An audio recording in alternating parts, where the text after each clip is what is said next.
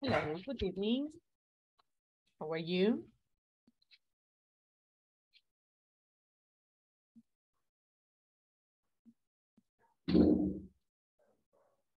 Hi, teacher. Fine, and you? Fine, fine. Ready, ready. Vamos a ver.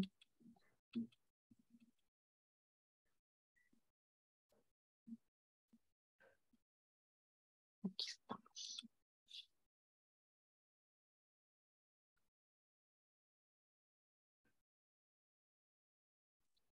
Qué calor.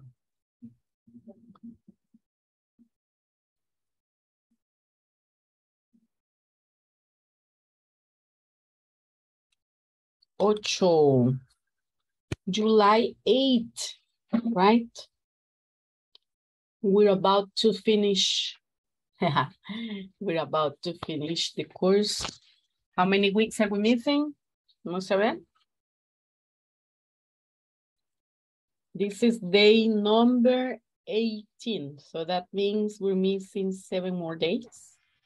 And we finish. Let's see. 9 people. We're missing a couple of people still.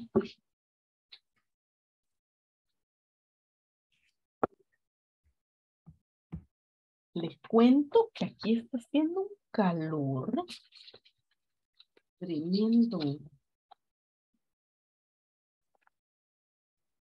Carlita no está aquí todavía. Cuéntenos cómo está San Miguel. No, estoy en San Salvador, pero está haciendo un gran calor aquí.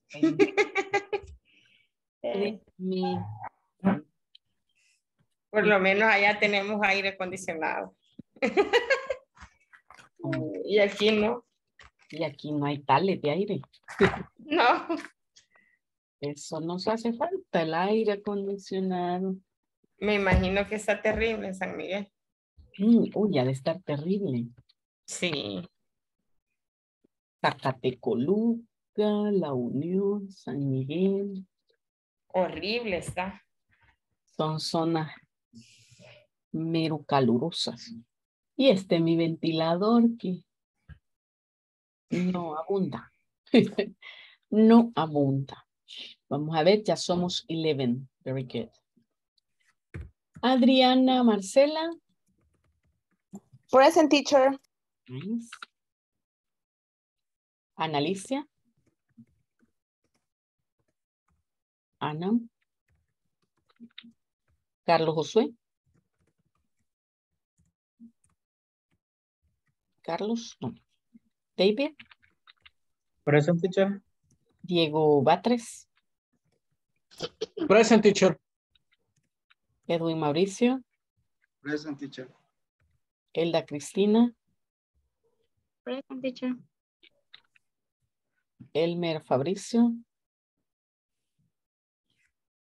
Elmer, no. Gema Carolina.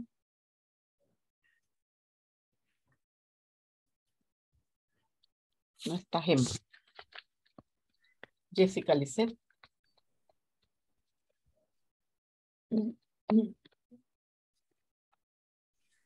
José Alfredo. Present, teacher. José Alberto.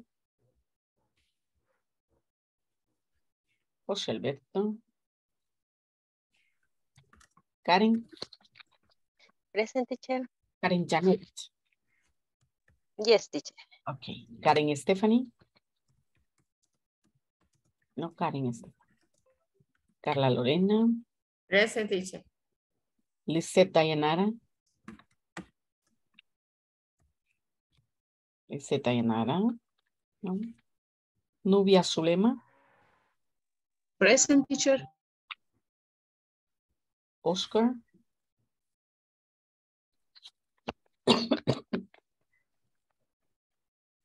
Oscar.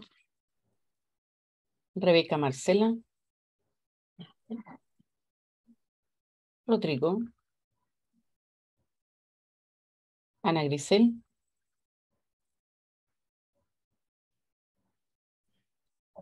Carolina.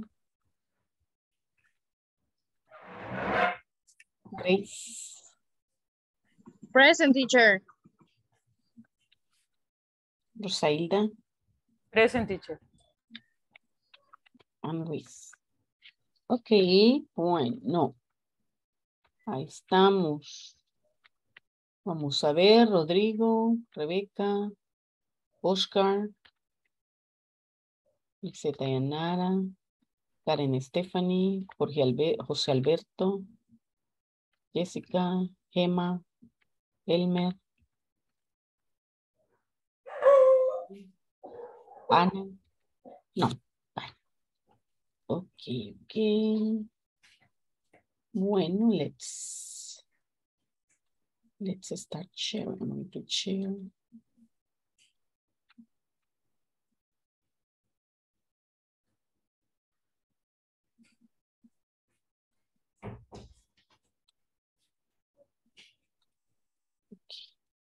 Check. Today, the topic of the unit is, or the topic of the lesson is perfect modals, right? Following the topic of the lesson plan. But we are going to be working, or we will continue working with the superlatives, right? Superlative adjectives. So check if in the platform, because I haven't checked, if in the platform you have to work with perfect modals. I haven't seen the assignment for today. Wait, okay, wait and do it until Monday, because today we are not going to cover perfect modals. We're going to continue talking about superlatives. Vamos a ver, solo así por curiosity. Sure, I'm here. For curiosity. Okay, Elmer. I'm going to check what's the homework for.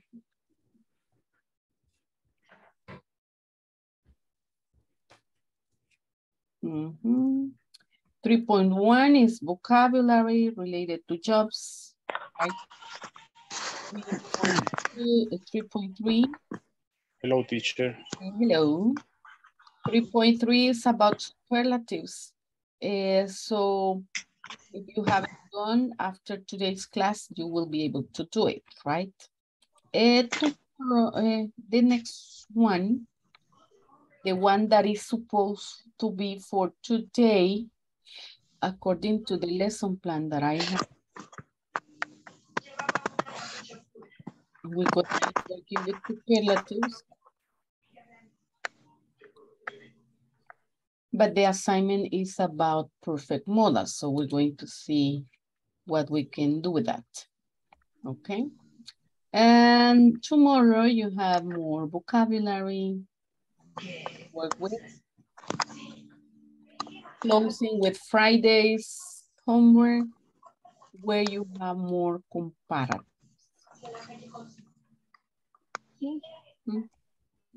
Okay, that's it. Well. Good evening, teacher. Hi. Now you know the agenda, right? For the day of the week. And well, we're going to discuss these couple of questions, how difficult is it to organize the staff schedules, and are computers a good tool to create effective schedules for employees? Hey, we have 3 new students. New, ¿verdad? Dice Ana y Oscar y Elmer me van a decir, no somos new teacher. Okay. Well, I'm going to send you to the rooms for you to go this question. How difficult is it to organize the class schedules? And are computers a good tool to create effective schedules for employees?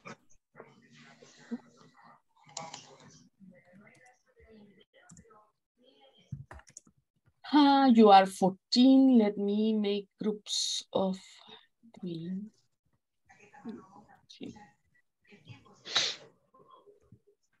Groups of 3, 1 pair. There you go. Teacher,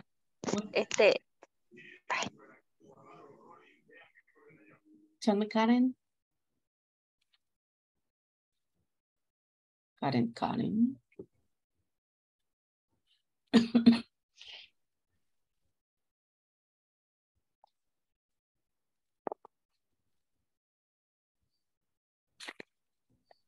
Try to join.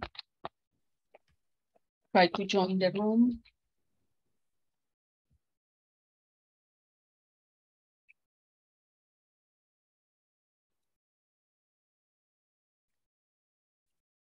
Check Ana, José Alfredo, Grace.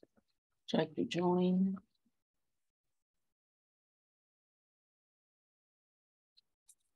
Señorita Grace.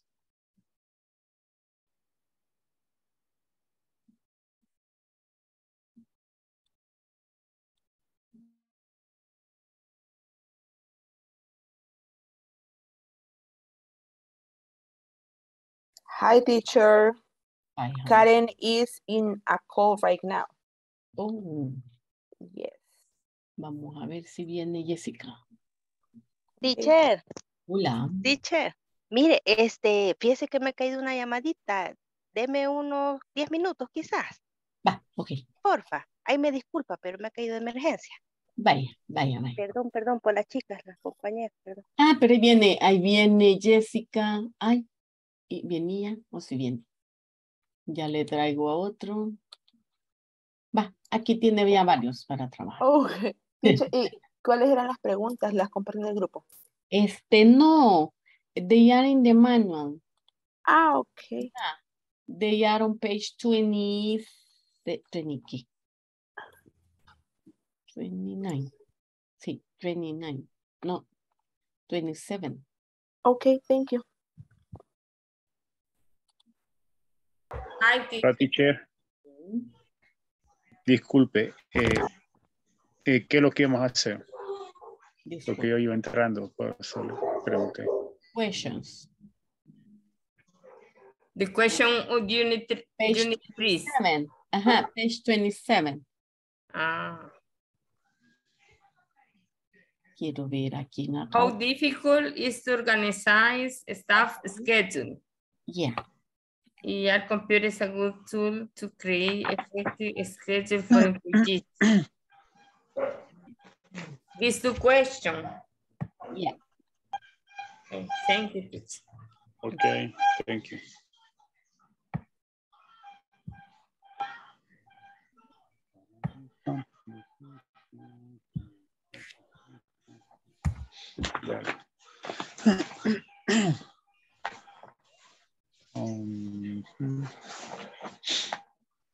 Quiero ver.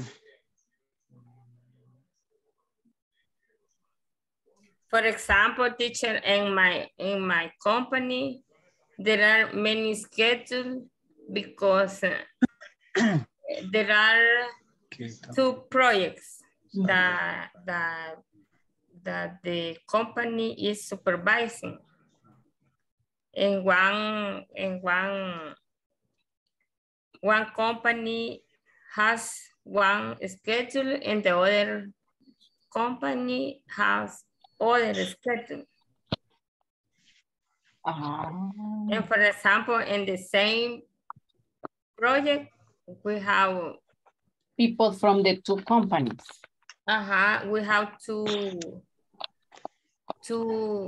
schedule because the people that work in the construction only work 7 hours a day. From Monday to? It's the same. 11 days a row, me dijo que es, ¿verdad? Seguidos, 11 days a row. Sí. 11 days in a row, but they work only 7 hours a day. Okay. And we work 8 hours a day. And we work 11 days in a row. And the other project work 12. No, 7, you said, right? Monday to Friday, and Saturday half day, all week. No Sunday. No Sunday, and you work Sunday, right? No, they not work Sunday. Wow. And we, yes. And what do you do if you need somebody from construction? Because we are working in the bypass de San Miguel.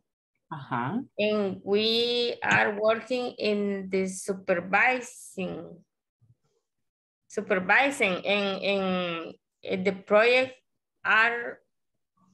está dividido. Is divided? Is divided in 4 packages.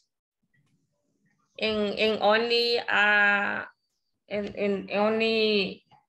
in one package, in package 1, and we have package 2 and package 4. In are different companies constructing, construyendo. Constructing. In each company have his schedule. Wow. And we have people that work for one package and other people work for other package. And you have to be watching all of them. Yes. Wow. So that becomes difficult because so there is a moment when there is nobody to supervise, right? Because if they are not working.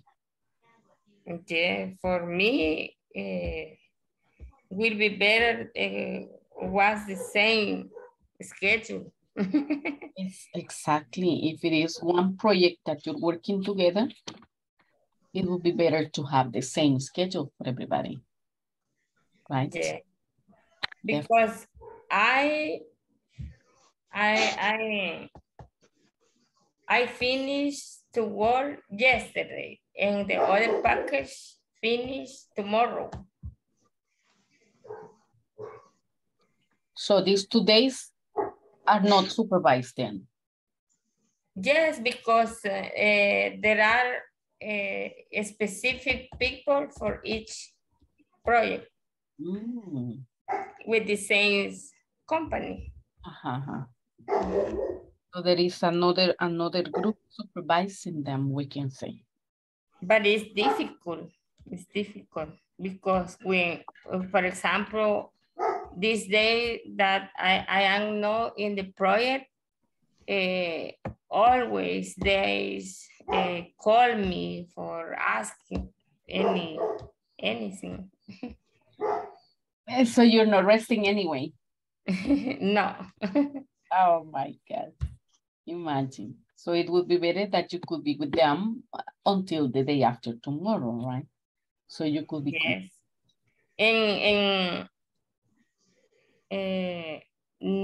Próximamente, ¿cómo se dice? In a couple of days, you can say. In a couple of months. Starts the other package, package 3. With the same project? Yes. The same project. So that would be nice. That would be a very nice project at the end when you finish everything. Yes, it's nice. It's very nice, but it's difficult work with different schedules. Administrativamente. Administrative? Administrative is difficult. Oh yeah, definitely. Definitely it is. Yeah. Hey, let's move to the second question. In English. Organization schedule is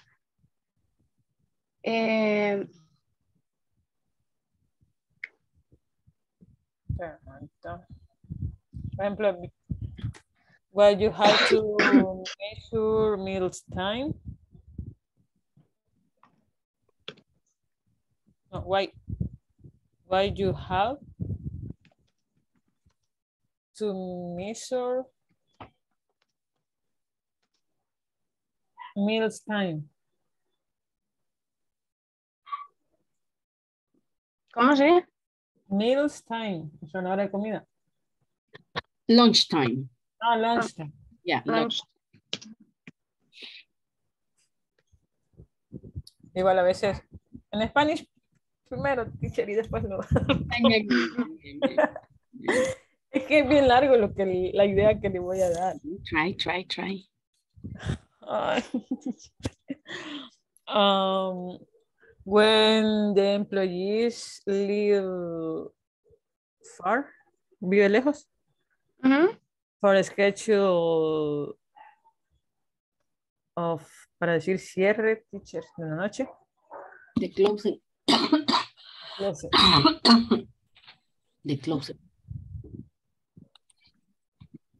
Ahí vemos en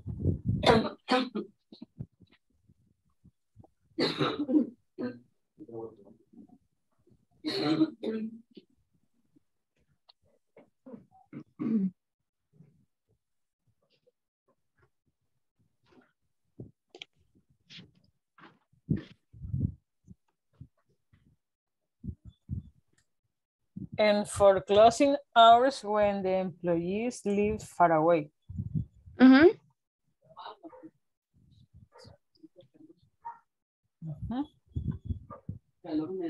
Ahí en lunchtime and for close. Ah, pero que no estamos empleando las palabras, ¿verdad?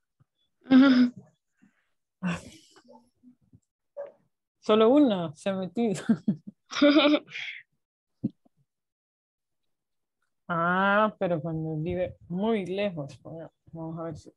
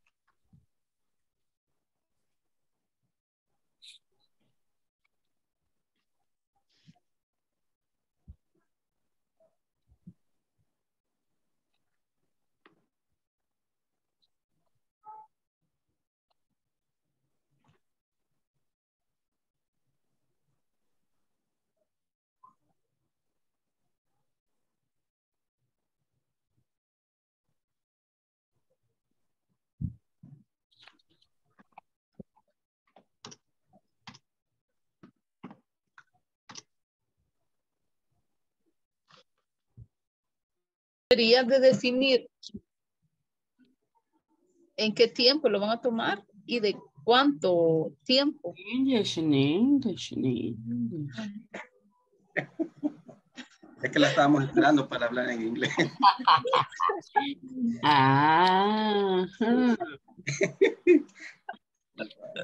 Sería fine. Recess. Time for each activity.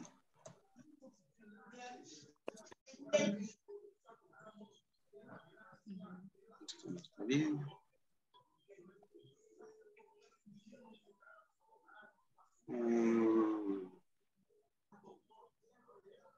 But there is 10 days off.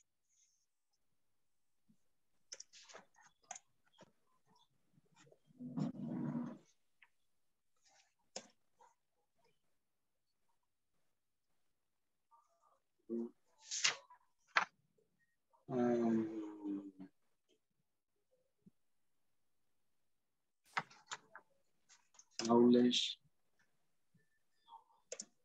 for high seasons.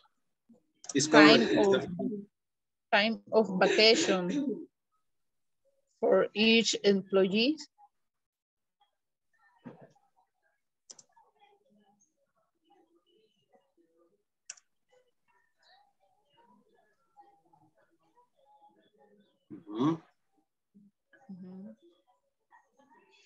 Quiero ver qué más.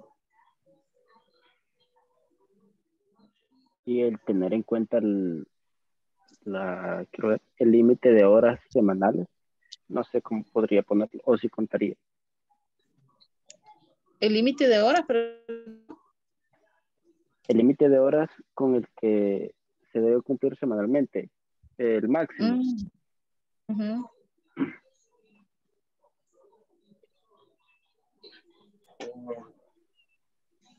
Time. For hours, for weekend time.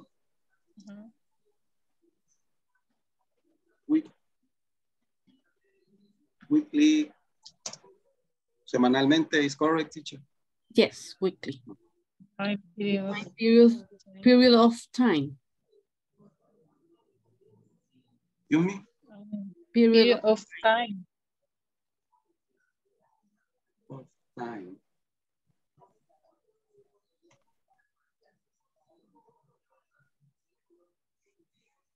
Okay.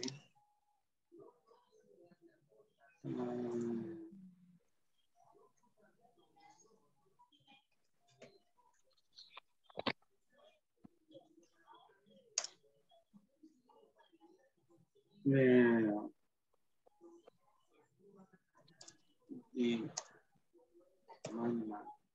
Share.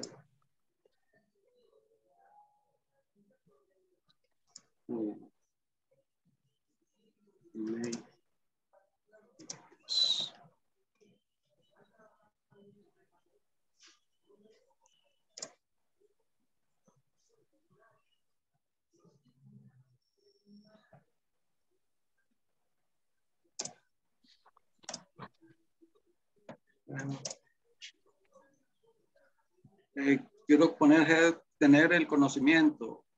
Pues le pongo que la dificultad es... Have the knowledge. ¿Perdón? Have the knowledge. Knowledge. No.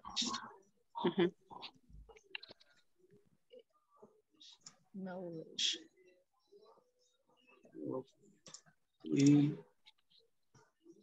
Next topics.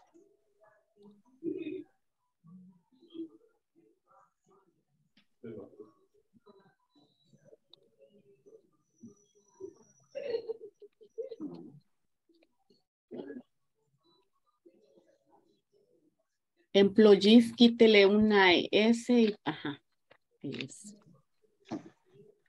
Fijado. Bueno,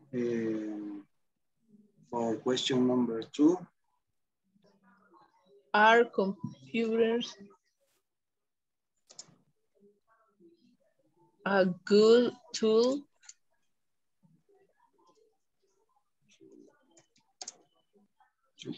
to create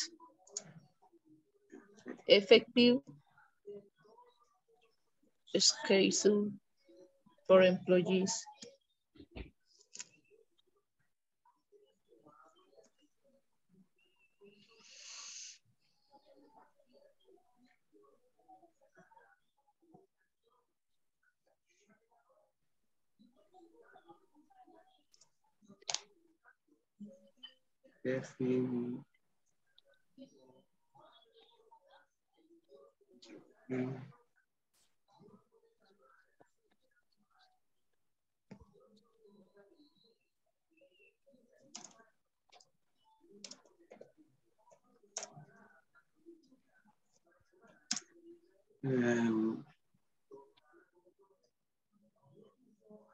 Ayuda bastante con el diseño y la redacción.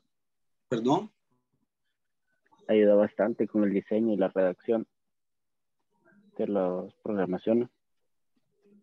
¿Qué cosa, José Alfredo? La pregunta dice, ¿son las computadoras Una buena herramienta para Yes, crear. Yes. Ujú. Ajá. Y de ahí habría que poner because. Mm.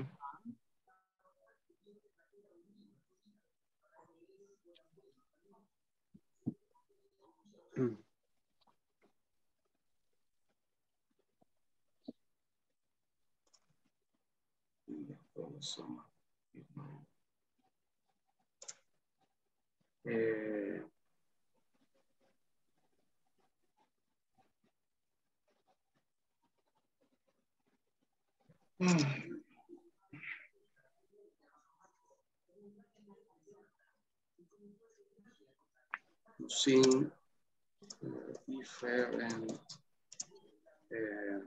programs like Excel.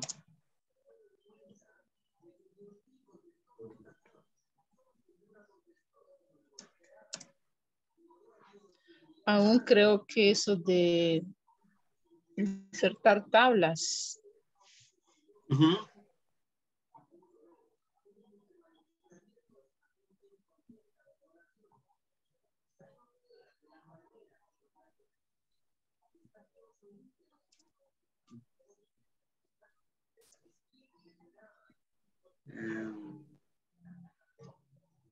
¿Qué se decía? La página de cálculo.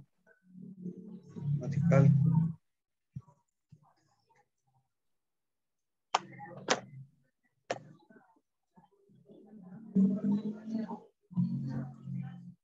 Spreadsheet.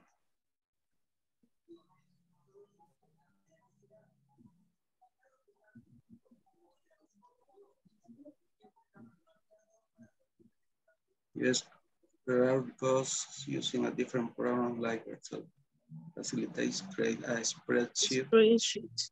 Mm-hmm.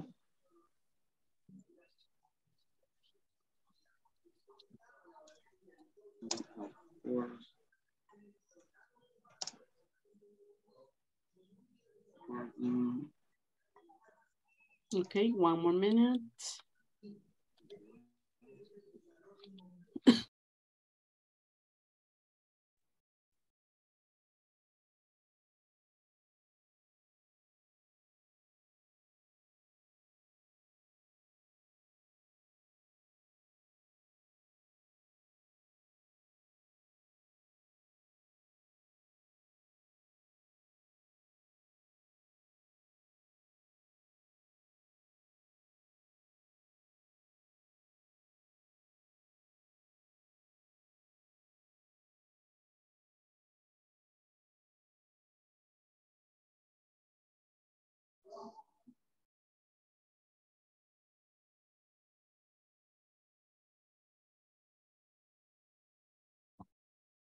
A ver, everybody back.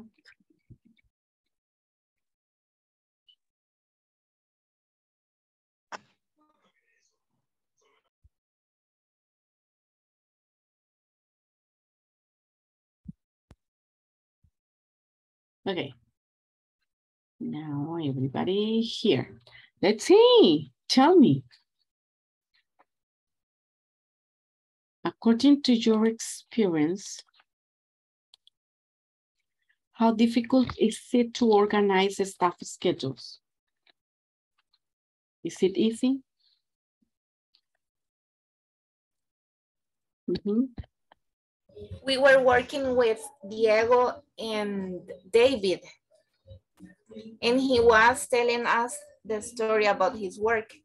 And for him, it was very difficult because he has many people in charge. So he has to... He is in charge of many people. He is in charge of many people. Mm-hmm. Excuse me, what did I say? He has many people in charge. Yeah. And thinking in Spanish. Uh-huh. In charge of many people. Okay. The story was very interesting, but that's the experience that he gave us. Okay, great. I was in Carlita's group. We were talking about that, and she says that in her company, it is very difficult to organize the schedule too, right? Because they have people with different schedules. Okay, let's see the next question. Are computers a good tool to create effective schedules for employees? What do you think? Are computers a good tool to create effective schedules for employees? Yes, no. Yes, teacher. The computer is a very important tool for create schedule. Why? How can a computer facilitate your life when you're making a schedule? Using programs like Excel. Exactly. Facilitates create a spreadsheet for a better organize the activities and the time for each employee. Definitely. And like that, you do not repeat somebody, right? Because Excel is going to tell you, hey, this is repeated. Okay, very good. Now, let's make a quick review of yesterday's class. Remember yesterday we were talking about comparative and superlatives, but we were mentioning only short adjectives. That adjectives that have one syllable, right? In some of the cases, we said that you only add ER to make the comparative, or the superlative, you add EST. But if the adjective has a consonant, vowel, consonant, you will double the consonant and then you will add ER for the comparative and EST for the superlative. Yes? We were also saying that we use comparative adjectives to compare two things. Yeah, one against one. But we use superlatives when we compare one against two, three, or many more, right? So that's the difference between using comparative or using superlative. Now, the mouse. Mi mouse agarra para donde quiere. We were giving some examples also. Like here, my house is larger than hers. So I'm comparing my house with her house. This box is smaller than the one I lost, right? But when I'm using the superlative, I'm comparing my house with all the other houses in the neighborhood, not just with one house, but with all the rest of the houses.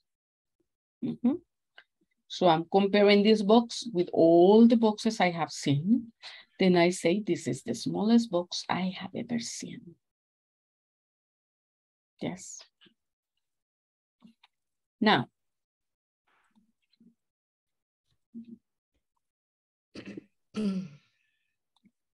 so we go to, ¿qué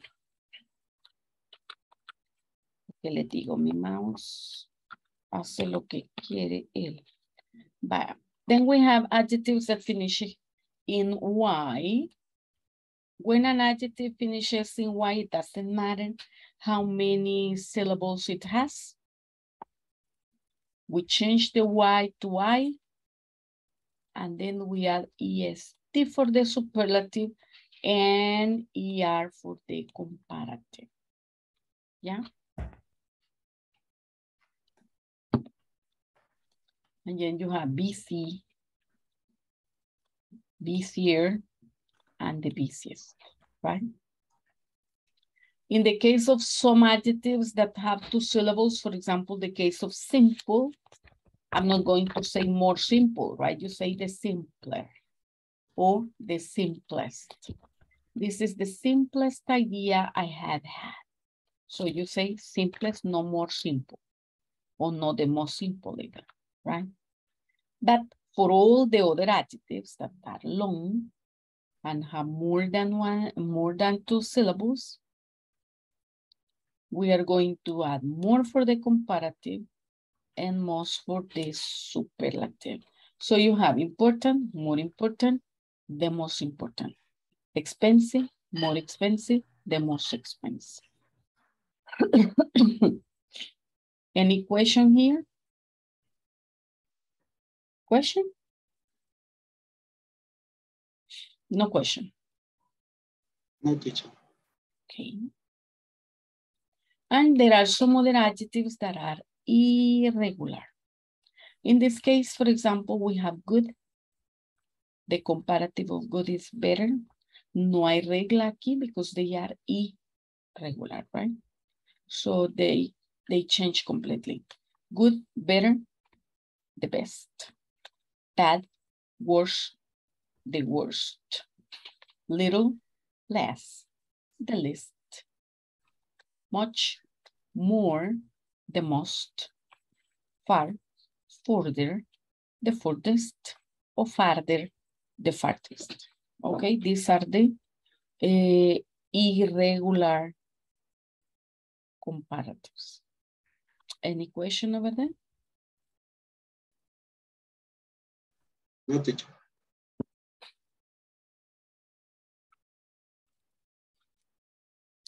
Okay, check. Today is the worst day I have had. This person is comparing one day against all the other days in his or her life, right? Comparative, you play tennis better than I do. This is the least expensive. The least expensive sweater in the store. So you can say the most expensive or the least expensive, right?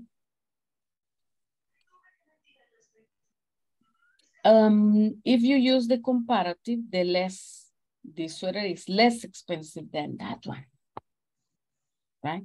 That one is more expensive than this one. Now, let's go to the conversation, and after the conversation, we will go back to the chart of the superlatives, comparatives and superlatives. Okay, repeat. Laura, how do you keep the schedule organized? Laura, how do you keep the schedule organized? The staff is always complaining. My staff is always complaining. I use an online service so that the staff can see their schedule. I use an online service so that the staff can see their schedules on their phones. That sounds like the most efficient way. That sounds like the most efficient way. I bet it saves a lot of time. I bet it saves a lot of time. Yes, it is the best way to keep your staff organized and on time. Yes, it is the best way to keep your staff organized and on time. One more time, Laura, how do you keep the schedule organized? Laura, how do you keep the schedule organized? My staff is always complaining. My staff is always complaining. I use an online service so that the staff can see the schedules from their phones. I use an online service so that the staff can see their schedule from their phone. That sounds like the most efficient way. That sounds like the most efficient way. I bet it saves a lot of time. I bet it saves a lot of time. It is the best way to keep your staff organized and on time. Yes, it is the best way to keep your staff organized. Organized in time. Organized. Organized. Organized. Organized. Organized. Organized. Organized. Okay, now I'm going to send you to the rooms. You're going to practice this conversation and then you're going to do exercise 3 and 4. Okay? Because they are related, right? They are all related. Let's see.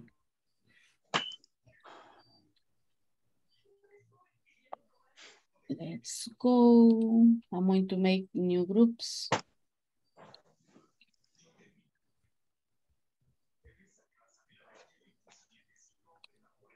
Passion. Uy.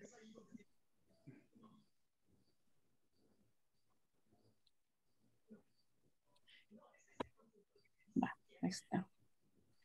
Que me querían que ocupo de 4 y el último solo de 2. Jeje. Qué maldición. Vaya, there we go. Go ahead. Remember, you will practice the conversation and then do exercise 3 and 4.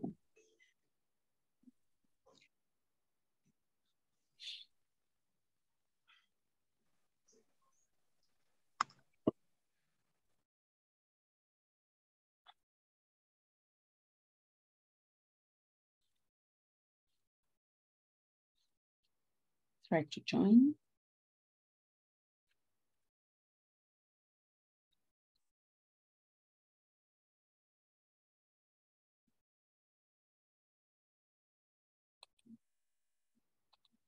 Going to be Hi, good evening. Laura, how do you keep the schedule organized? My staff is always complaining. I use an online service so that the staff can see their schedule from their phones. That sounds like the most efficient way. I bet it saves a lot of time. Yes, it is the best way to keep your staff organized and on time. Okay. Si gusta, practiquen ustedes dos. Okay.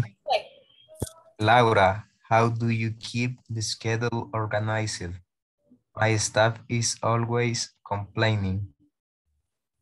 I use an online service so that the staff can see their schedule from their phones.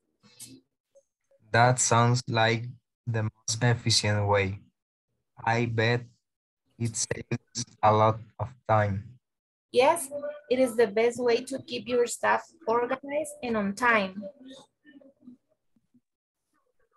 Adri. Hola. Oye usted, Gilbert y Carlos, perdón. Okay, it's okay. I'm gonna start now. Okay. Laura, how do you keep the schedule organized? Pero sí tuve miedo, pero gracias a Dios. Ya, pasó. Gracias a Dios, aquí estamos. Aquí estamos con todo. Sí. Vaya, ¿quién empieza? Si quieren, empiecen ustedes dos y después voy yo. Vaya, de. Okay. Laura, how do you keep the schedule organized? My staff is always complaining. Permítame que estoy buscando la conversación. The page 27.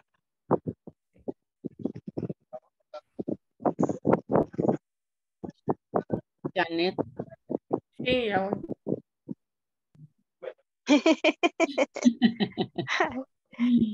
I use an online service so that the staff can see their schedule from their phone.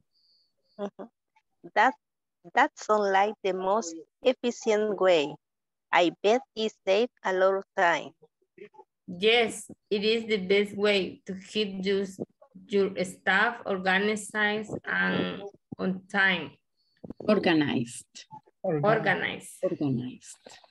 organized and on time. Okay. Laura, how do you keep the schedule organized? Or Laura, how do you keep the schedule Organized. Organized. My staff is always complaining. I use an online service so that the staff can see their schedule from their phones. That sounds like the most efficient way. It save a lot. Like the most efficient way. I bet it saves a lot of time. Yes, it is the best way to keep your staff organized and on time. Okay. I work to part 3 and 4.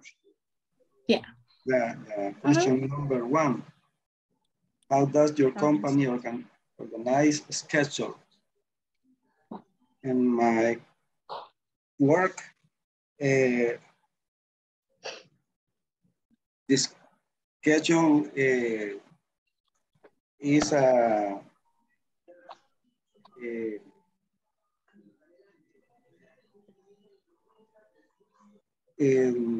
for delivery the days in the month, in every month, to deliver the report monthly.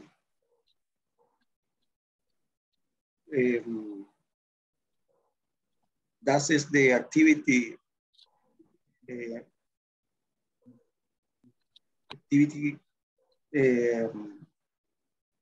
that is only la schedule in my case. In my case, the boss program the schedules for the each employees depend of the work that each week, because the employee. By phone. That sounds like the most efficient way. Wait. Wait. I bet it saves a lot of time. Yes, it is the best way to keep your staff. No, way to keep your. Oscar, recuerde que el inglés no se lee como se escribe. Sí. Y trate de enfocarse en la pronunciación que le damos cuando repetimos. Oye. Okay. Okay. To keep your. To keep your staff organized in on time.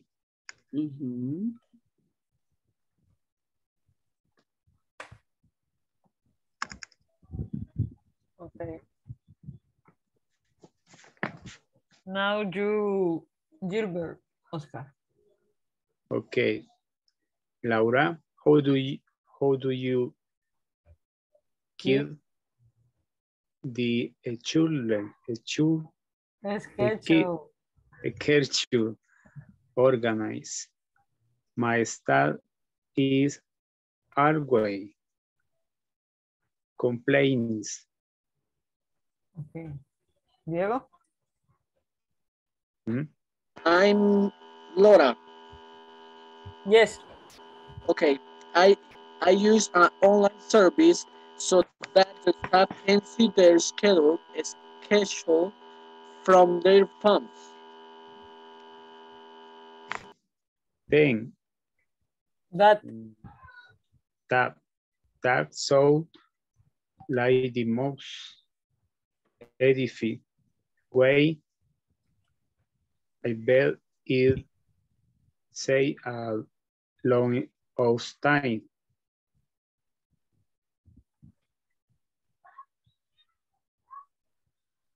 Laura. Yes, it is Laura. the best way to keep your stuff organized and on time. Ok. ¿Quieres repetirlo una vez más, Oscar? Démosle, pues sí. Ok, Laura. How do you key Si quiere, the... hagamos algo. Ajá. Leo primero y usted repite después. Vamos a ir una línea por línea. Va. Laura, how do you keep the schedule organized? Laura, how do you keep the schedule organized? My staff is always complaining. My staff is always complaining. I use an online service so that the staff. I use an online service so that the staff Can see their schedule from their phone. can see their schedule from their phone. Okay, can see their schedule from their phone. That sounds like the most efficient way. That sounds like the most efficient way is bet. I bet it saves a lot of time. I bet I save a lot of time. Of time. Yes, it is the best way to keep your stuff organized and on time. Yes, the best. Yes, it is. Yes, it. No. Yes, it is best way to keep your staff organized in on time. On time. ¿Usted tiene el manual así impreso? Sí. Vaya así, con un color de lapicero, trate de ponerle cómo se pronuncia. Sí. Ahí sí haciendo una buena programación. O sabiendo distribuir bien los turnos. Did you finish? No, teacher. Not yet. Yeah.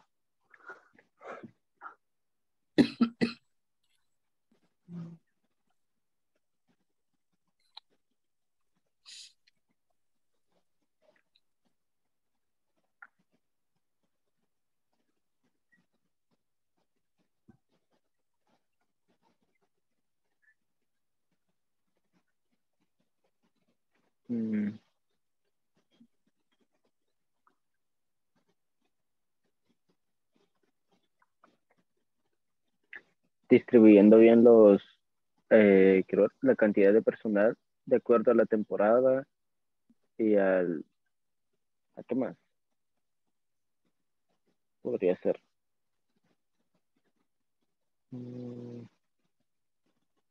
Y el día, porque me imagino que en restaurantes, no todos, pero a inicio de semana, lunes, martes, no se ha de llenar como los fines de semana y feriados.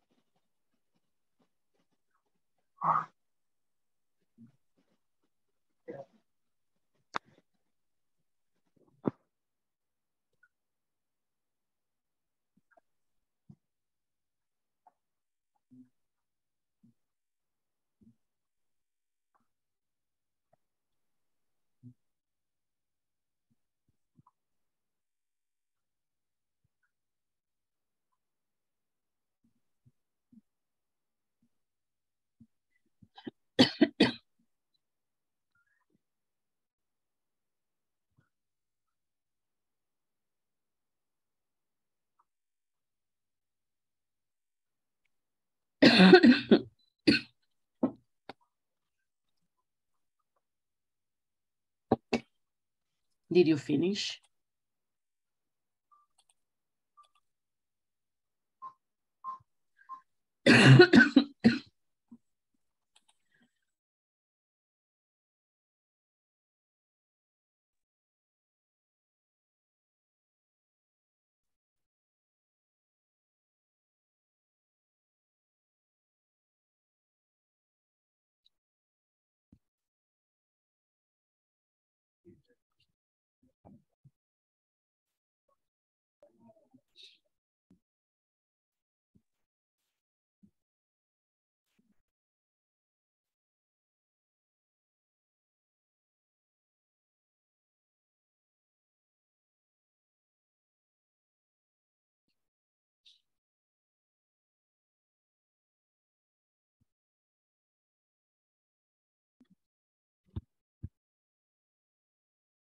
Coming.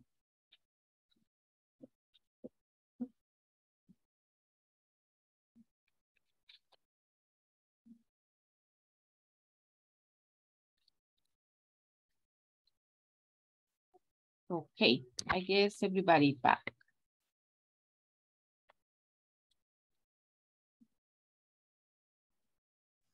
Okay.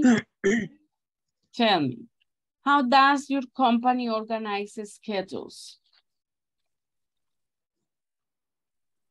For volunteer?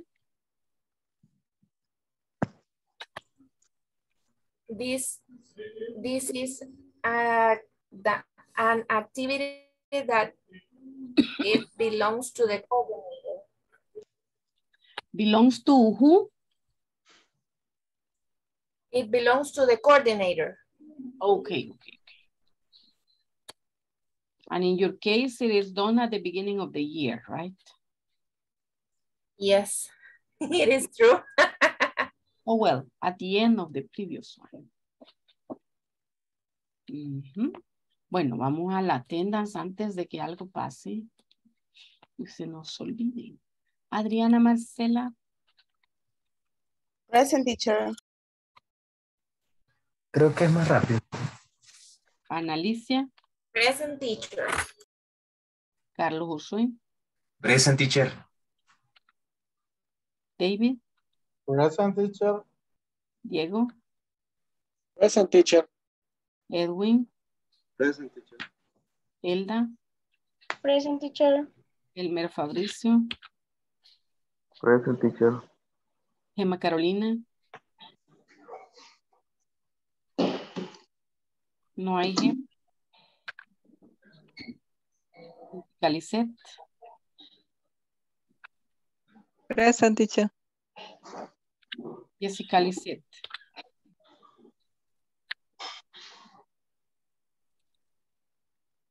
Ok. José Alfredo. Present, teacher. José Alberto. José Alberto. No estaba José Alberto por ahí. Karen Janet. Present, teacher. Karen Stephanie. Karen Stephanie. Lorena. Present, teacher. Liseta Yanara. Liseta Yanara. Nubia. Present, teacher. Oscar. Present, teacher. Rebeca. Rebeca. Diego. Present, teacher. Ana Grisel. Carolina. Grace Michelle. Present, teacher. Rosailda. Present, teacher. Luis. Bash. Ok. Bueno.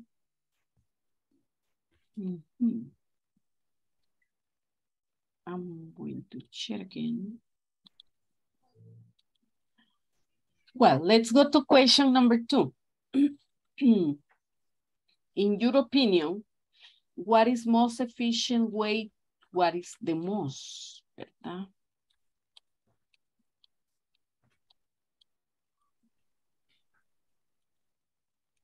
I think is determine the amount of results and execution times for each activity. That's why avoid overstaffing or understaffing. Yeah, because if no, imagine some people will be working a lot while others will be resting, right? Excellent, thank you. Now let's do this one. That sounds like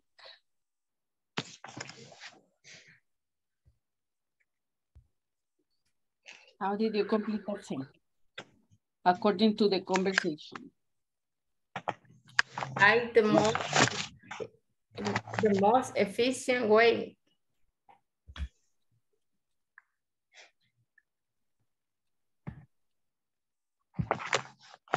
The most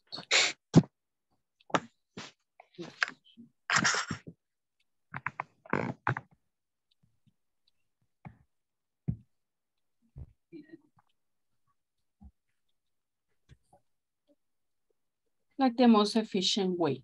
Okay, number 2. The best way to keep your staff organized and on time. Organized and on time. Organized. Okay, nice. The best way. Excellent. Oh, miren, qué galán. Bye. Let's move to the chart. I want you to look at this chart and think about the rules that we have been discussing today and yesterday, right? I'm going to give you 2 minutes to read the information here. 2 minutes to read the information.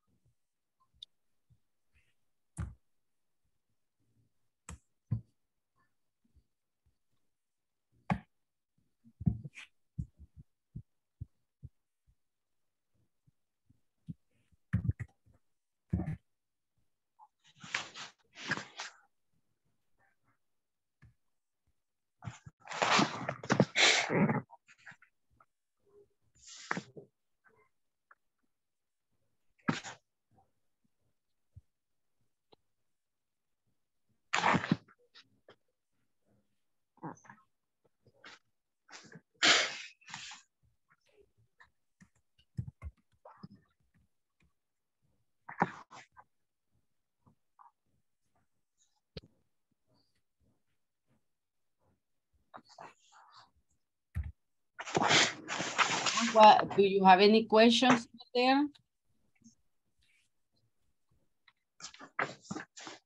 Any questions? This is what we have been talking about, right? The rules that we were discussing before.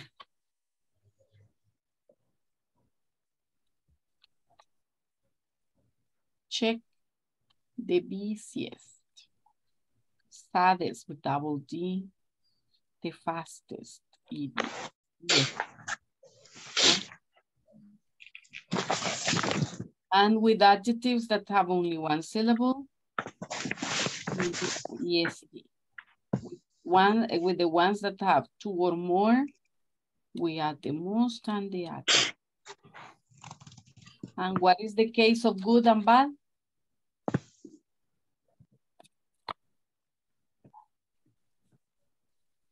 What is the superlative of good?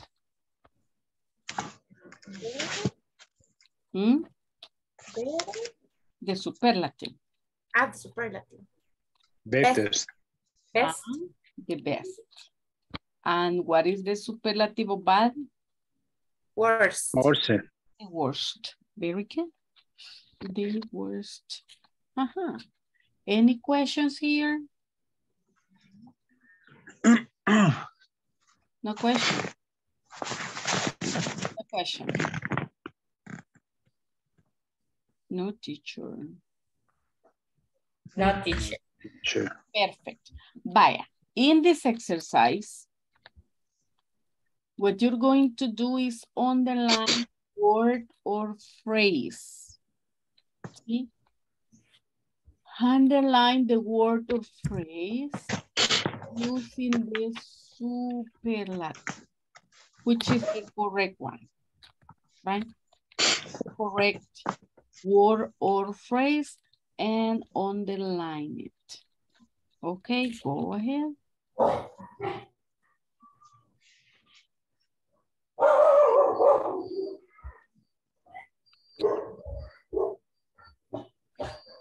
Let's do it and then we check.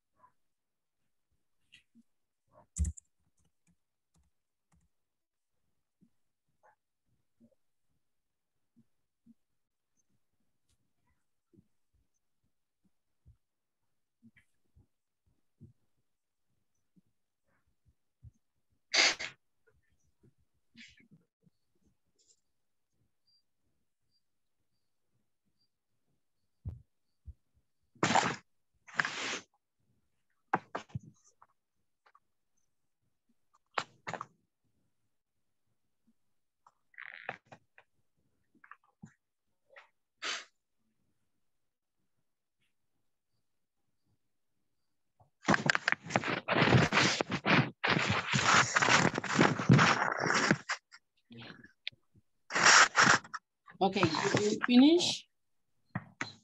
No, finish. We finished it. Okay. Teacher, can I ask you?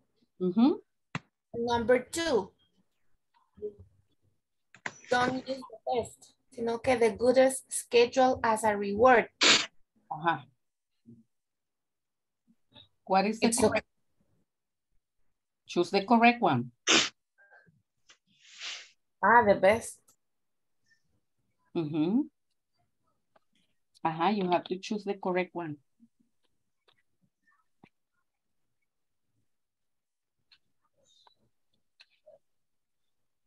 Remember, you'll always have one option that is not correct and one that is correct. You have to choose the best one.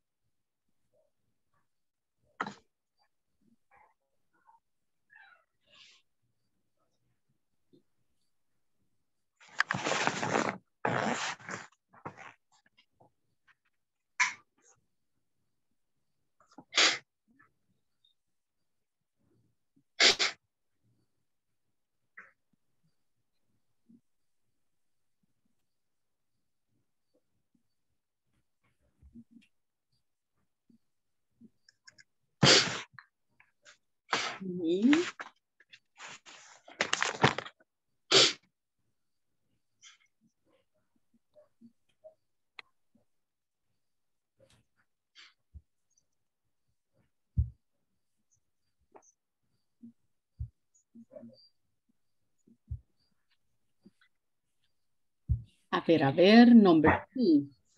Don't use the best or the good schedules as a regard.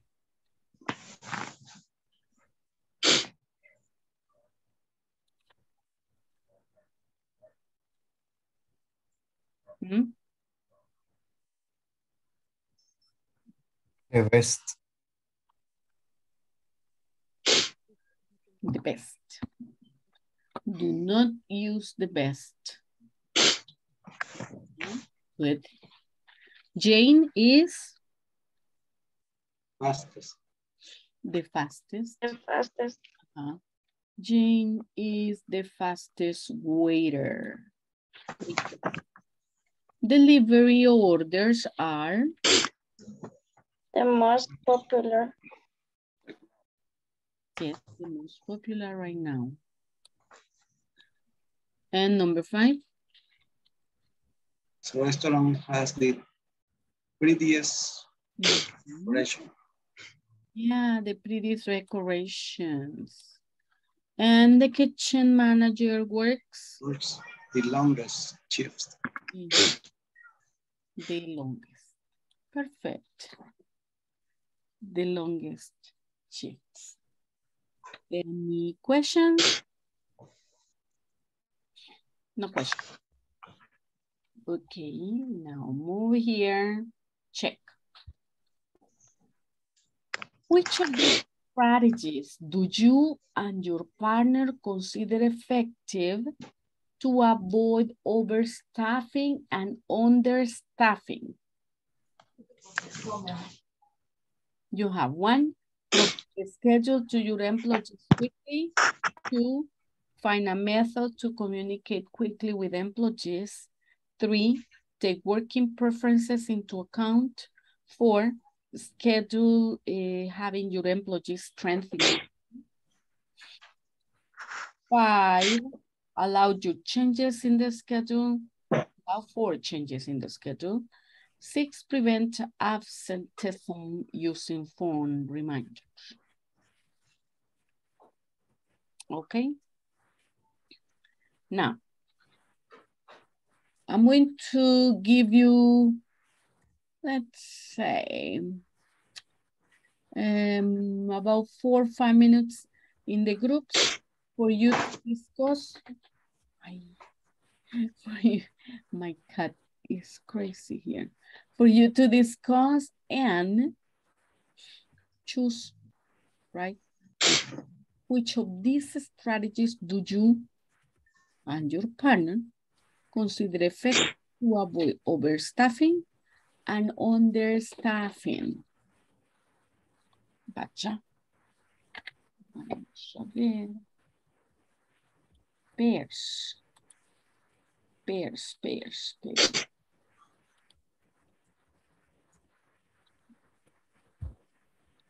You are 17.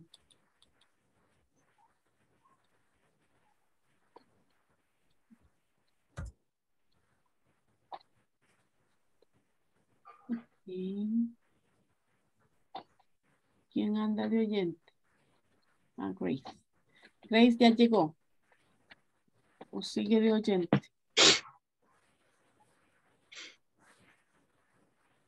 Señorita Grace. No está.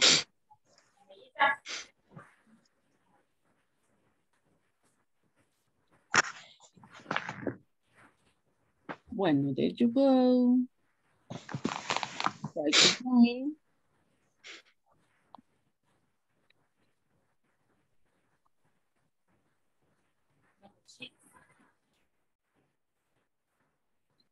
Join a room and remember discuss the best strategy.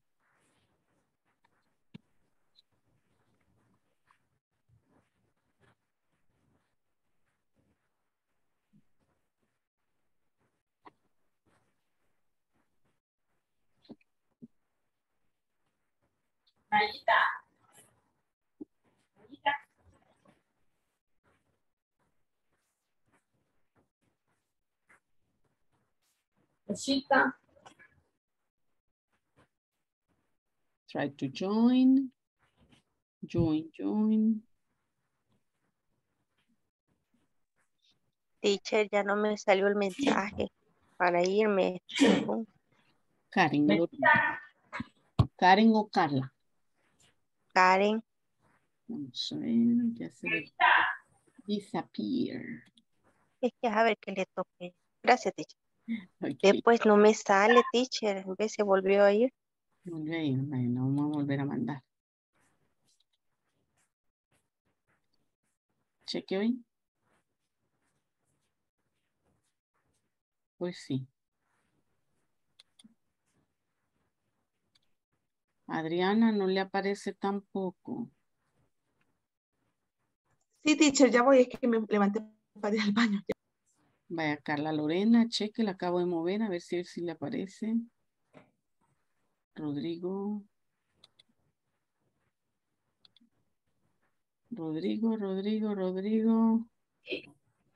Está trabajando, Rodrigo.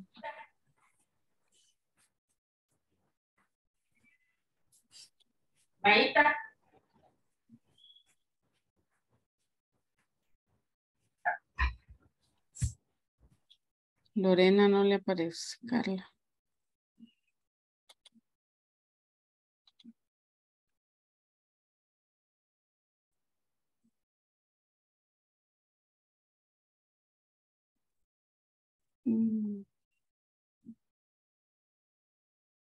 Carla Lorena.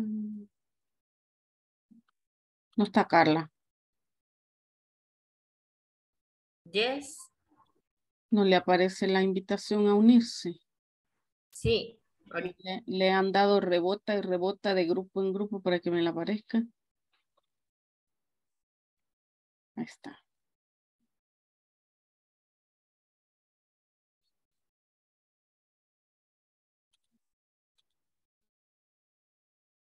La primera. Provide the schedule to your employee quickly.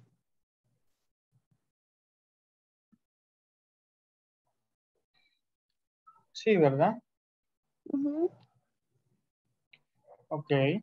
Because if they have the schedule, they know what to do and what time they need to work.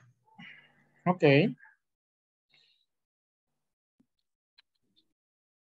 If the schedule is the accessibility for the traffic, for example.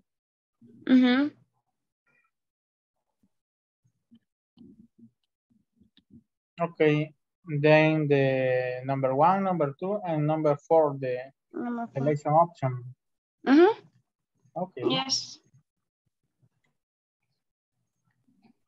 Teacher, which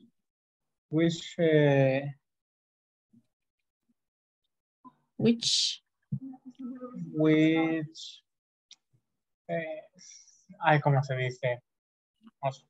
¿Cuántas opciones podemos? Which option to select?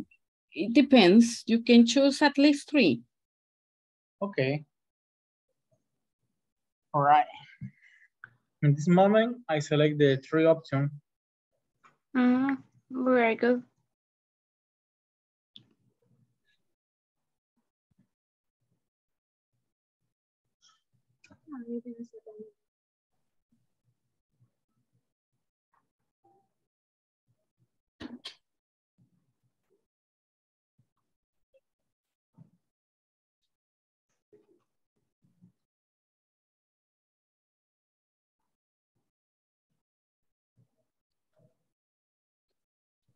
Y quedaría Elda.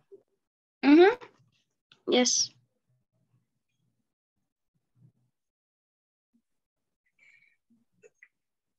Vamos a poner esto también.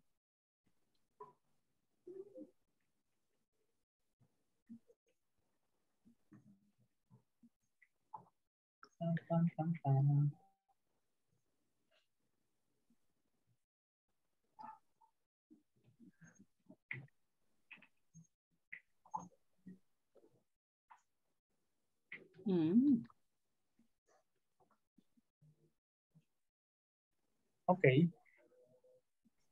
And then you explain your reasons, right? I explain the option. Yeah. Okay, Elda, you. Hi. Hi, how are you? Hi, teacher. Teacher, aquí ya empezó a llover bien fuerte. Oiga. Eso escucho yo y como que estaban aplaudiendo.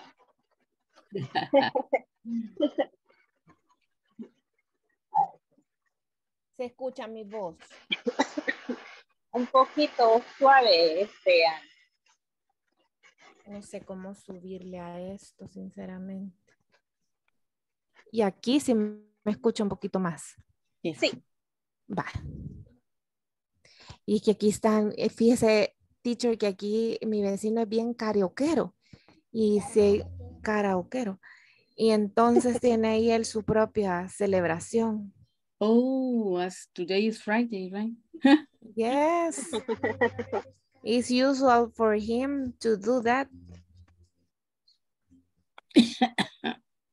Vaya. Okay, which of these strategies do you and your partner consider effective to avoid overstaffing and understaffing? Entonces, number 1 dice, provide the schedule to your employees quickly. Number 2, find a method to communicate quickly with employees. Number 3, take working preference into account. Take working preference into account. Eso sí no entiendo. Take working preference into account. ¿Cómo lo entiende usted? Take working preference. Que tome en cuenta las preferencias. Por ejemplo, Ana, imagine in your school, if you say, ay no, jefe, a mí no me gusta high school, yo prefiero trabajar con segundo grado. ¿Verdad? Y entonces que tome en cuenta eso. Ok. Into account, ¿cómo que account aquí cómo se... En cuenta. Take work preference into account. Ok. Schedule having your employees straight in mind. Ajá, es así, ¿verdad? Que los empleados tengan en mente su horario. Una estrategia para evitar overstaffing and understaffing. Ajá. La otra, number 5, dice allow for change in the schedule. Number 6, prevent abstains using phone reminders. Absenting. Using Esa la traduje y significa ausentismo. Dice. Absentism.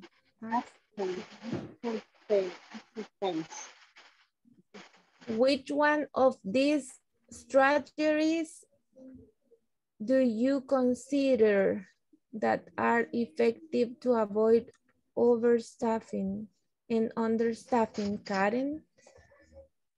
No sé qué. Vale. El nombre phone lo traduje porque dice programa y tener la fortaleza de su empleado. Eso que I think es. Y me tocó, entonces en ese caso me tocó cambiar la actividad que estaba realizando ese día, asignada en ese día, para cumplir lo que necesitaba el proveedor en este caso, llevarse ¿cómo se llama? El equipo a reparar allá, porque no lo hacemos nosotros. Entonces me tocó como cambiar esa actividad. Ah, ok. Ajá. Porque me ameritaba en ese momento. Ajá. Sí, algo así entendía yo, que eso de las preferencias del trabajo como que son cosas que no son usuales, pero de repente se presenta una situación que hay No que darle actividades programadas, prioridad.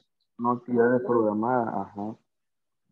Ay, pero creo que también sería una importante eso. Sí.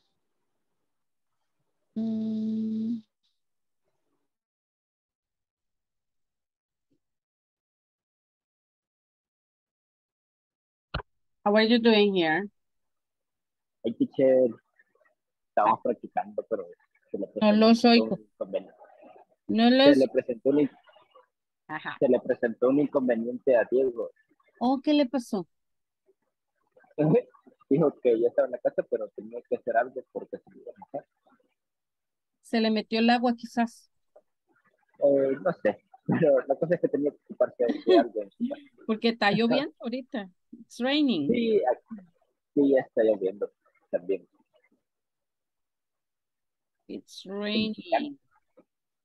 It's raining. But good, because the temperature will get better. Hola, José. Perdón, ya estoy aquí. Sorry. Hola, Diego. Es que la lluvia de manera fuerte y de la nada. Sí. Ya quiero meter unas cosas. Ok. Sigamos, José.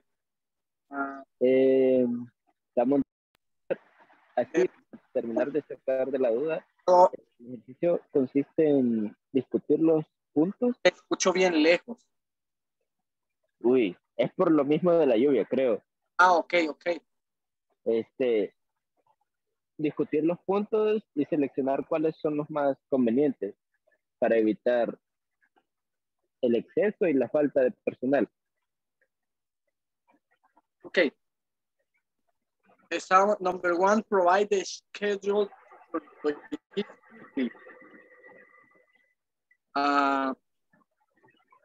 Provide is proveer, ¿verdad? Sí. Provide. Yes. Provide is proveer. Still.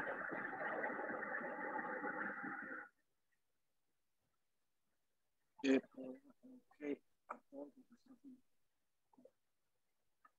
I think the number 1 is about the overstaffing, I think. Mm-hmm.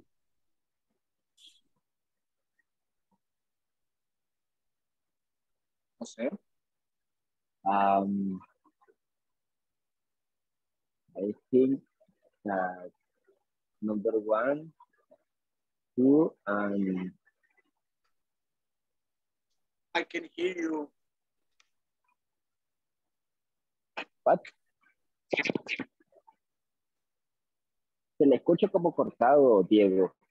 Ok. Yo no le logro escuchar muy fuerte, le escucho súper lejos. Créanme que estoy casi pegado al teléfono.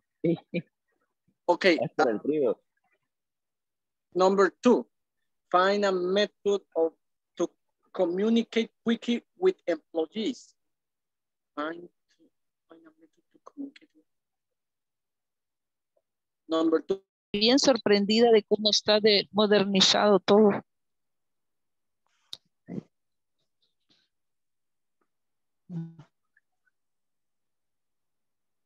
How are you Hi, doing? teacher. Finish? Yes, teacher. Yes, teacher.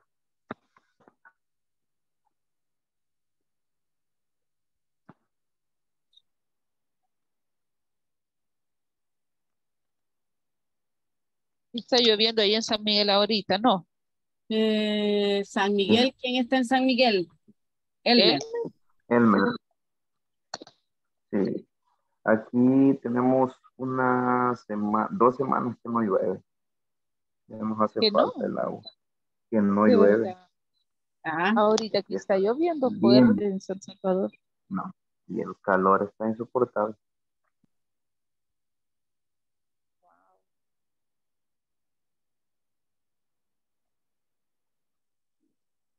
Y ahí en San Miguel, ¿por qué sector vive usted? Vivo por las faldas del volcán Chaparrasquí. De verdad. Sí. Es bonito por ahí, pero me Bien imagino bonito. que cuando hay movimiento en el volcán han de sentir bien feo. Dice que sí se siente. Se sienten los temblorcitos de repente.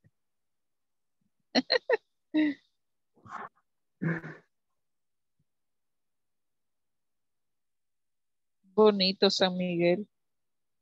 Sí, ahorita está bien bonita. San Miguel, los alrededores, la ciudad está bien bonita. Solo que el tráfico sí está Finish ahorita bastante. answering the question. Yes. Me lo llevo. Yes. Oh, let's go.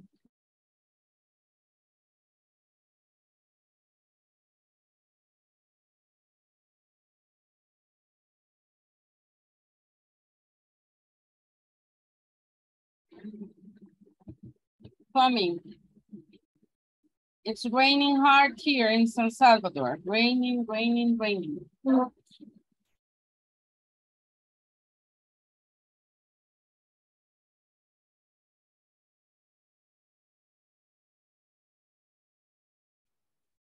Vamos a ver.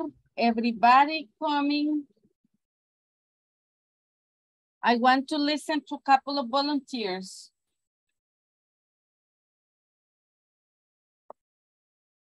Volunteers, victims.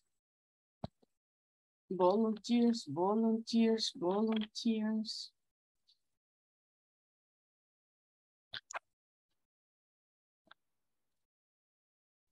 Ajá, Nubia.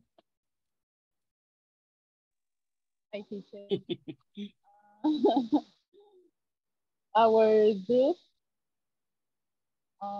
I decide this strategy all are important. Ajá.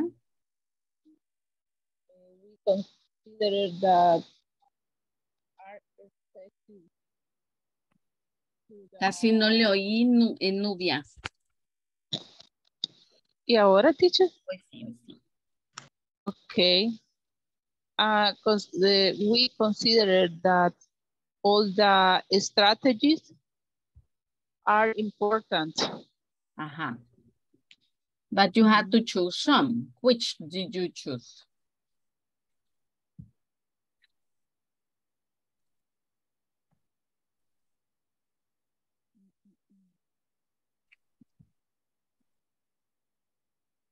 Will you allow changes in the schedule?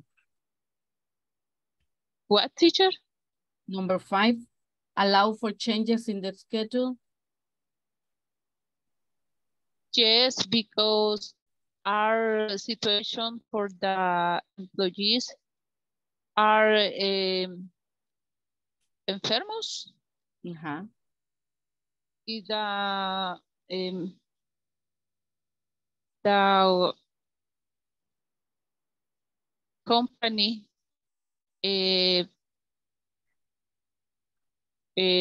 necesita change the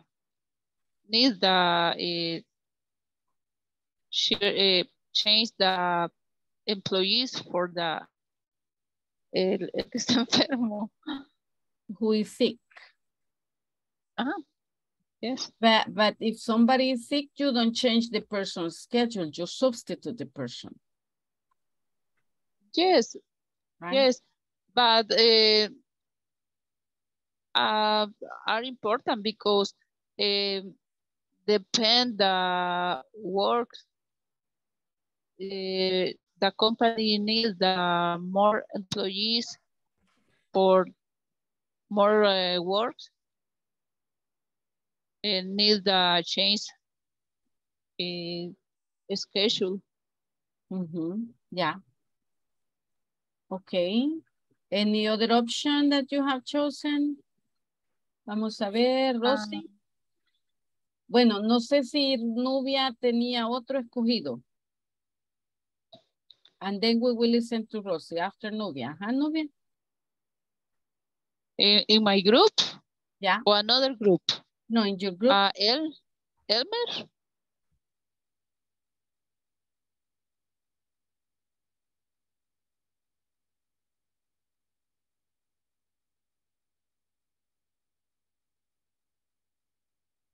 Hi, you hear me?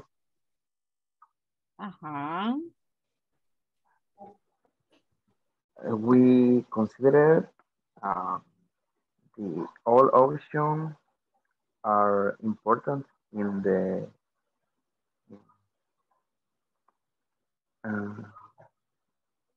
company.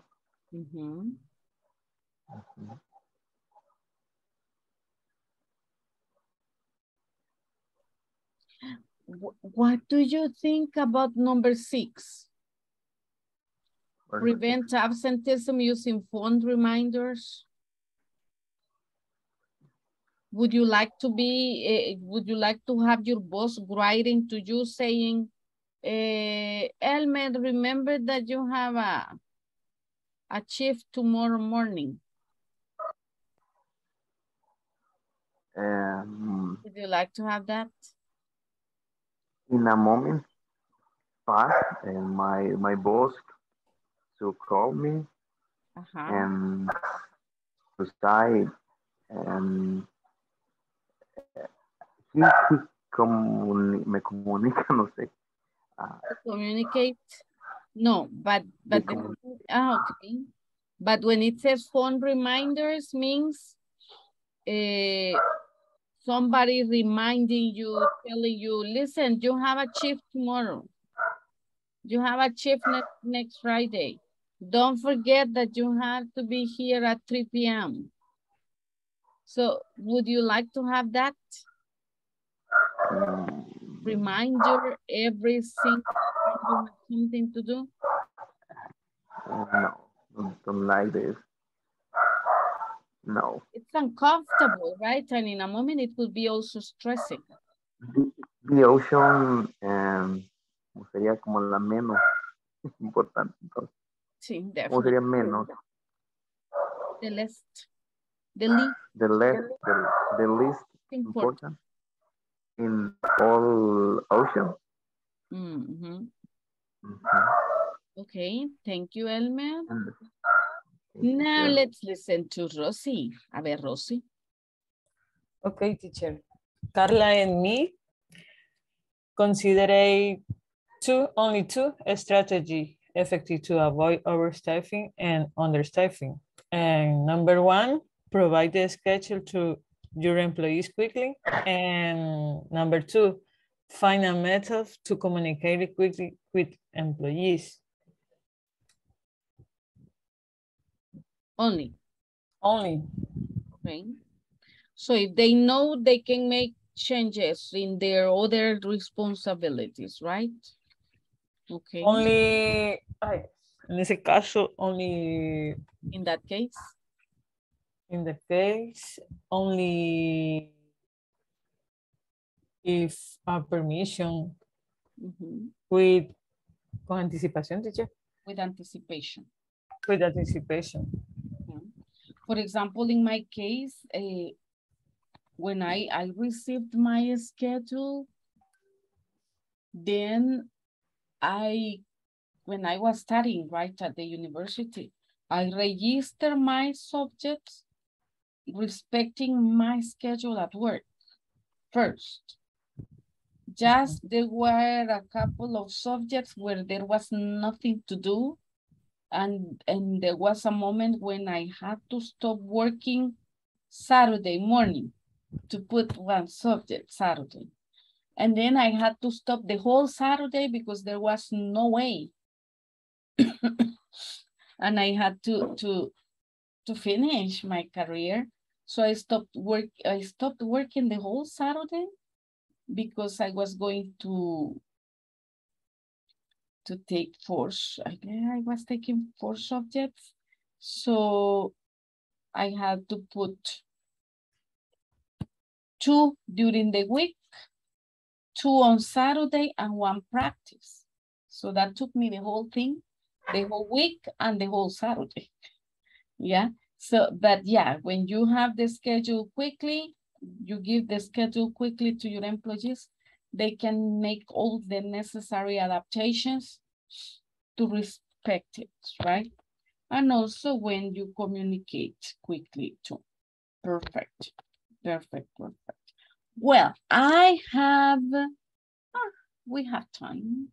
We have time, so let's move here. Putting into practice what we have been learning today. Check. Who is the, and you have to decide how to complete the sentence. I'm going to give you a couple of minutes for you to do it. And then we check. Ya no los mando a los rooms. Nos vamos a quedar trabajando solitos.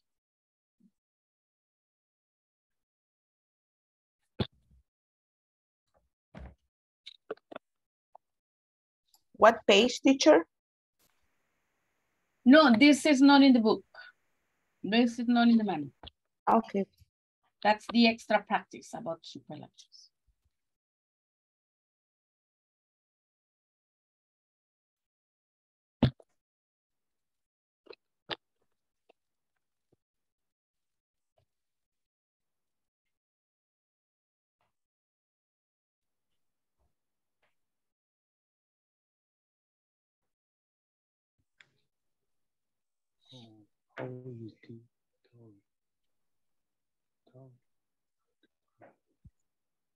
Number 1, teacher, is how is the tire?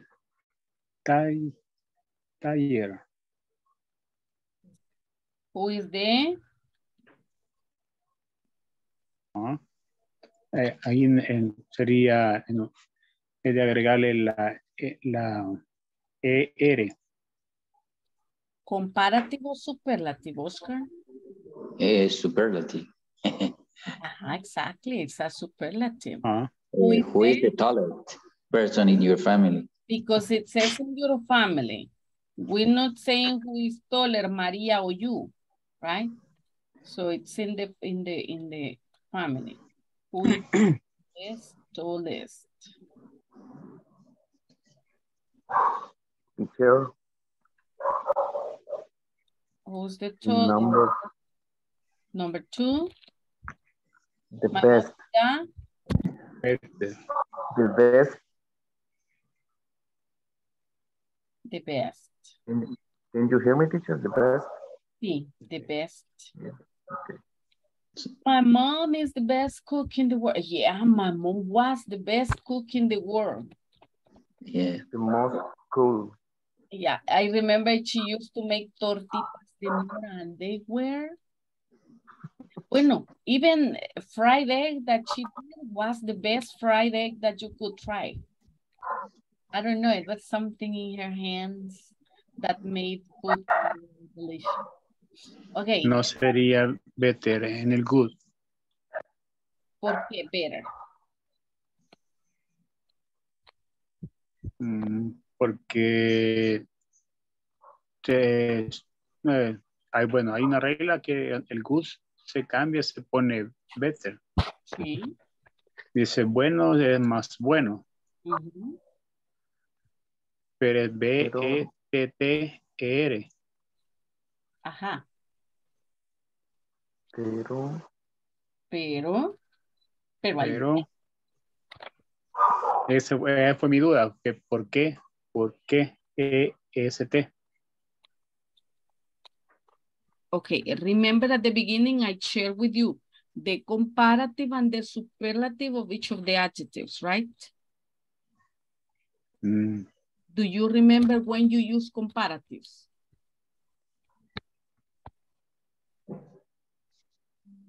¿Qué compara en el comparative? Oscar.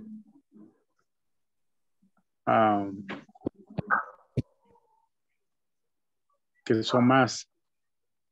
En el comparative you compare one. ¿Sí? Ajá, uno. Ahí yo no estoy comparando mi mamá con la mamá de otro. Estoy comparando mi mamá con todas las mamás del mundo. That's why I need a superlative. Oh. So you have to be very careful with what are you comparing the person with. One or with all the rest of the people. If you compare the person or the object or the thing with just one, that's compare. But if you compare it with many others, that would be superlative. Okay. What about number 3? December? The most cold. The coldest. Is the coldest. Yeah.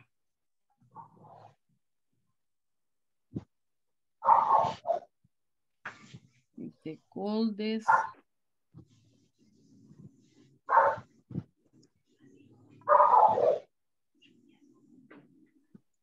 December is the coldest month of the year. What is the most dangerous? Most dangerous. Very good.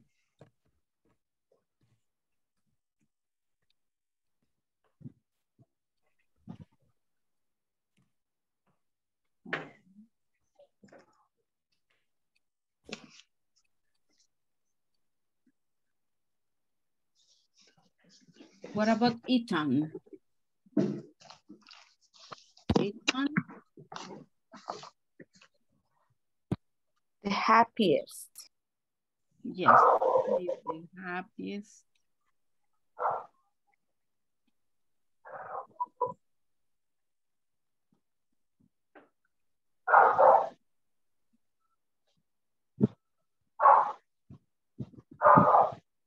Ethan is the happiest boy that I know.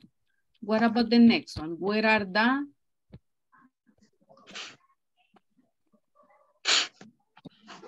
Where are the?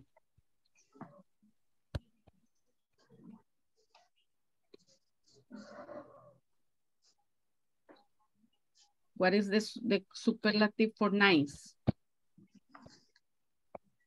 Nicest? The most. As it already finishes in E, we are on ST. Right, the nicest beaches in the world. She bought the biggest? The biggest with double G.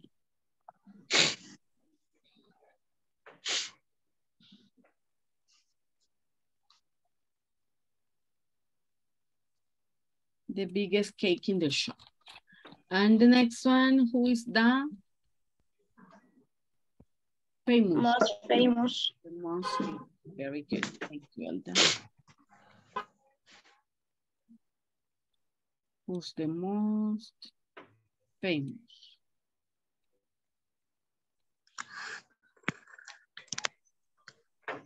Okay, any question there?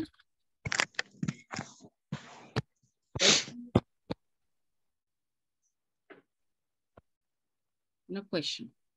No, teacher. Thank you. Nice. Nice, nice. Tenía un extra, vamos a ver. O si nos daba más tiempo, pero creo que ya no. It's about time. Oh, it's about time. So I'm going to call attendance. Porque yo sé que los viernes ustedes están así que ya, que acabe. Ok, Adriana Marcela. Present, teacher. Ana. Present, teacher. Carlos. Present, teacher. David. Present, teacher. Diego. Present, teacher. Edwin.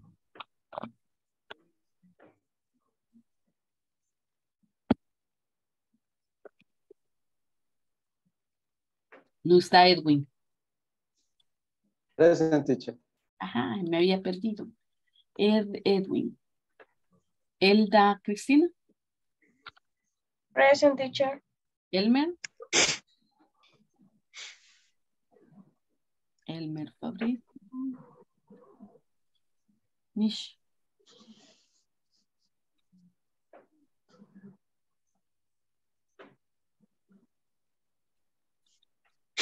Elmer Fabricio. No. Gema. Gema. Jessica Lisette. Jessica. Se nos perdió Jessica.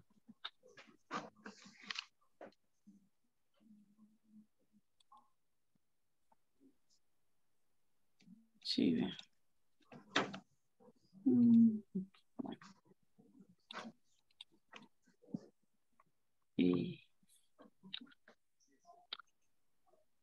José Alfredo. Present, teacher. José Alberto.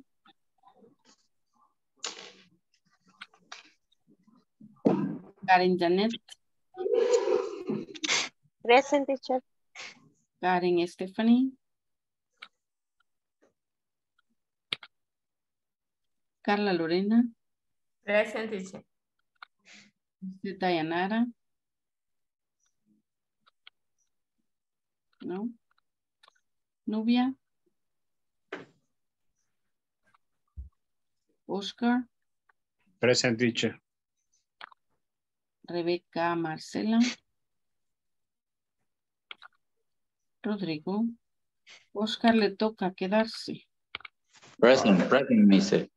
Okay. Ana Giselle. Do you hear me? Yes. Present. Carolina. Grace Michelle. Present, teacher. Sorry, I was busy this day, but I did not want to be disconnected from the class. Okay, Grace. Rosailda. Present, teacher. And Luis. Bueno, Luis ya no quiso. Ok, ahí estamos. Teacher. Ahí. I don't hear. ¿Quién? Elmer. Elmer Fabricio. Fue de Elda, lo llamé.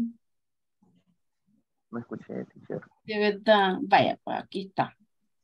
Elda Cristina y después Elmer Fabricio. Bueno, enjoy your weekend. Duerman mucho. Teacher, good night. Duerman. Los que pueden dormir.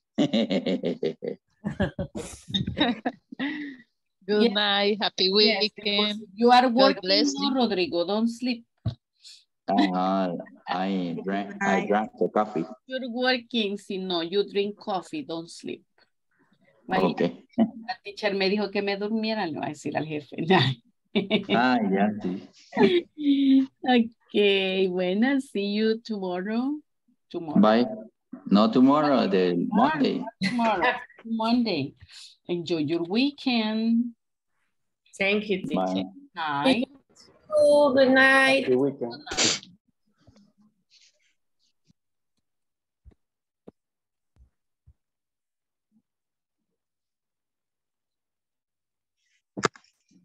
Hi, Oscar. Hola. Hi. Ya. Dígame, ¿le quedó alguna duda de la clase de hoy? Bueno, sí, porque fíjese que estuve,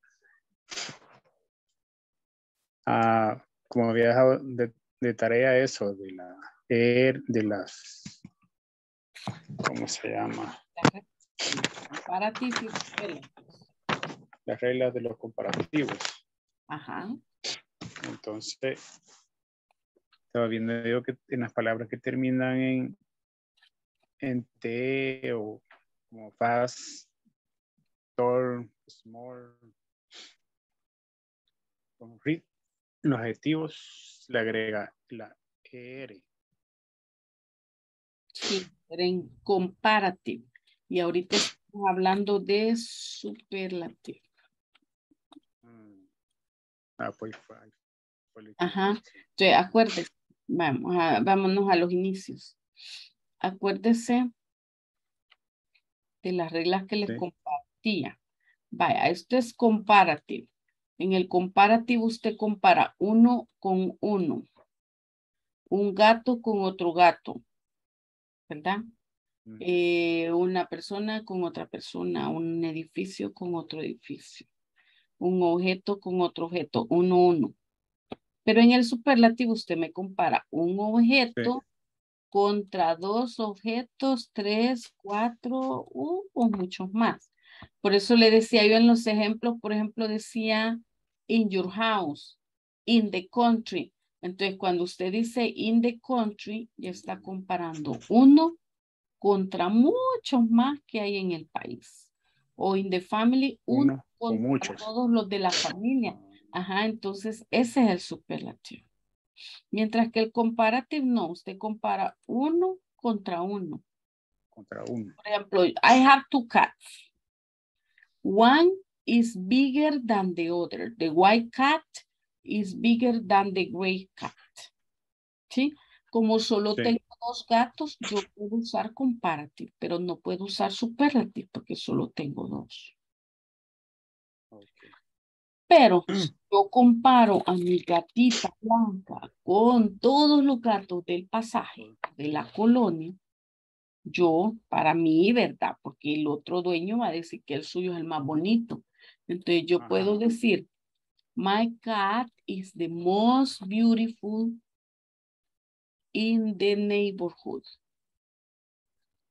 Porque ya estoy comparando mi gato contra todos los demás del vecindario. Ajá, ya no solamente contra la hermanita que tiene acá. Vaya, mí. Cuando un adjective termina en IR, este es el comparative, pero también tenemos el superlativo. Y lo mismo, ¿verdad? Lo mismo. Cuando tenemos adjetivos largos, more para el comparative y most for the superlative. Igual, yo estoy comparando aquí con este superlativo. 1 contra 2, 3, 4. Many. Y en el superlativo solo comparo 1 contra. ¿Sí? Then you say, Pedrito is happier than Tom. Tiene a Pedrito acá y a Tom acá. Pedrito is happier than Tom. Pero si usted ya quiere comparar a Pedrito contra todos los niños del grado, va a decir, Pedrito, uy, mouse, ¿qué uso hiciste? Pedrito is the happiest in the class. Porque para Pedrito ya no solo contra Juan, sino contra todos los niños del aula. Sí, correcto.